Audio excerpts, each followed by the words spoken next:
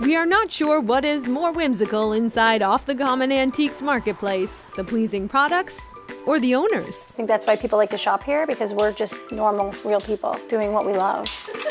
Ed King grew up in town at a time when this building was a gas station. He and his wife Morgan often passed by with visions of the future.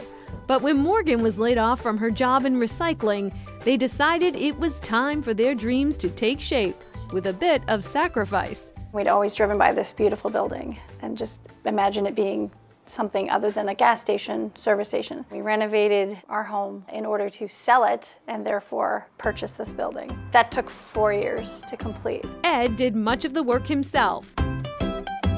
Today's space, a walk through eclectic aisles of nostalgia, from vintage to handmade. We rent spaces to different vendors. It's different from a consignment store though. Vendors that would like to join our team have to apply, and we try not to select items that are going to duplicate someone else's work. So everybody has their own niche, whether it's shabby chic or farmhouse, French style, or boho. Just like the building, this pup-friendly shop is a bit of a mix. Some of it as is, and other items spruced up a bit, thanks to Ed's building skills. Mostly what I do is build from scratch. I'm not afraid to fix a piece that's been broken.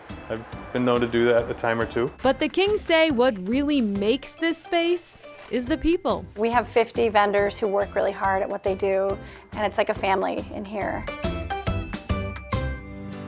So how many acres do you have here? 15 acres. One could argue that what comes from the earth here on Brigham Hill in Grafton is not only community-based, but community-saving. Our mission is to engage and educate volunteers to grow fresh fruits and vegetables for hunger relief. So we want to provide an opportunity for anybody to just come and learn how to farm. A place where you can be a farmer for the day with incredible purpose. We feed about 30,000 people. Our food goes through the Worcester County Food Bank and a bunch of other agencies, 22 in total. The Community Harvest Project is a nonprofit run by 10 full-time employees and 7,500 volunteers.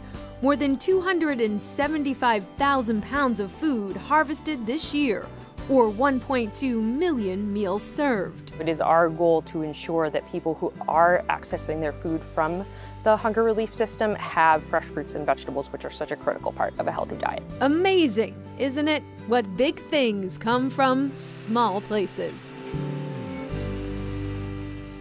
Wow, and their work is really needed now more than ever. Yeah, you know, last year, Massachusetts had the highest percentage increase in people needing food assistance in the country. So their work is very much needed. That is Chronicle for tonight. Thanks so much for joining us. I'm Anthony Everett. And I'm Shannon Seymour. We'll see you back here tomorrow night. Good night.